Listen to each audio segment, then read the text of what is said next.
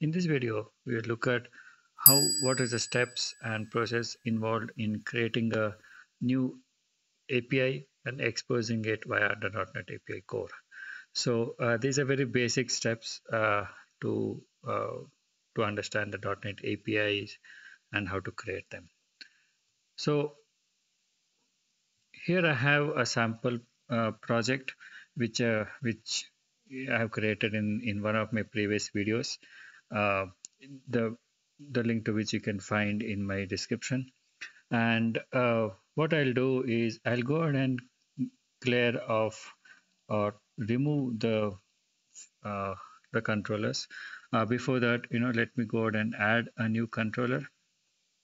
So here I have the option to create an empty controller or a controller with the basic read-write actions, the HTTP actions, and I also can create a MVC controller with this, which is integrated with an entity framework.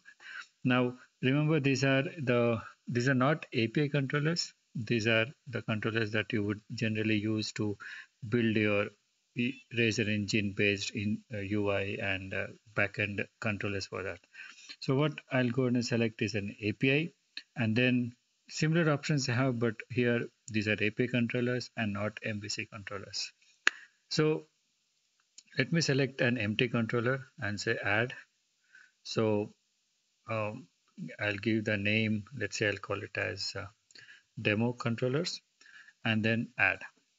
So here I have a demo controller which with right now there are no actions defined, and you could notice the route which is configured here, which basically says API slash the route name. So example, if I want to call any of the APIs here, I'll have to give the root URL followed by API slash demo.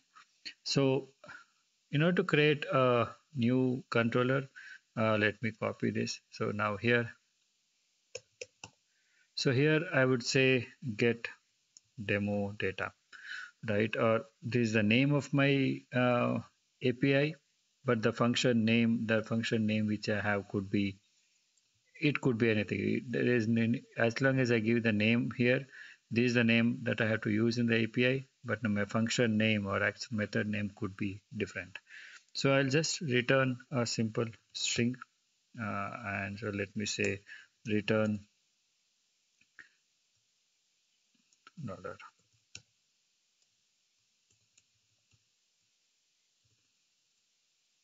So what I'm basically creating an API which takes name as an input, and then it returns hello followed by the name. So here I have created a controller, a demo controller, and a function with the URL as demo data, but I have the function name as get. And now when I save and try to build, I will get the Swagger documentation with a demo APIs also available. So here I have the demo API. So it is expecting me to pass a name. So let's say if I pass name, say chai, and then say click on execute, you will see I'm getting the hello chai. So whenever we want to expose an API, multiple APIs, the key part here is to, now I can also expose the API. This is a get API. Now I can also expose, this is a Git API, and now I can also expose a post API.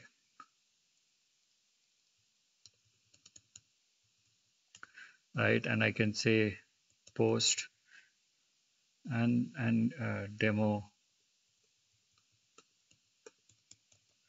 post, right? So everything remains the same. I can as well say, I can specify the right. So here I'm specifying, if you notice here in the get, I'm basically saying name and followed by the parameter. If I want, I can specify the name parameter to be passed as a body instead of the URL. There are options where I can say from body or from URI query string. So you can specify the parameter name are you expecting, or do you want the user to send it as a query string in the route or as part of a form body? So you can decide, specify each of the parameter how you would want to get. So I'm specifying it as a body. And now if I go ahead and run,